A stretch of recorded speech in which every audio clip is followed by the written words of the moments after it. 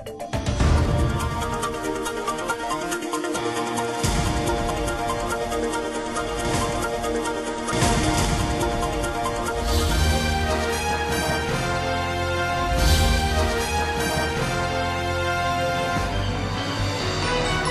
देख रहे हैं दखल न्यूज।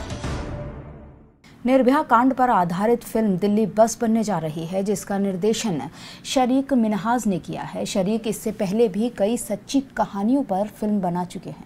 निर्देशक शरीक मिन्हाज का कहना है कि उनकी फिल्म दिल्ली बस उस युवा पेशेवर लड़की को श्रद्धांजलि है जो 2012 में बर्बर सामूहिक दुष्कर्म के बाद निर्भया के रूप में जानी गई। शरीक ने एक बयान में कहा कि महिलाओं के खिलाफ अत्याचार देश में चर्चा के प्रमुख विषयों में से एक है, इसलिए हमने ऐसा बनाने के बारे में सोचा जिसमें समाज में बदलाव आए और जो कलात्मक तरीके से समस्या को उजागर करे।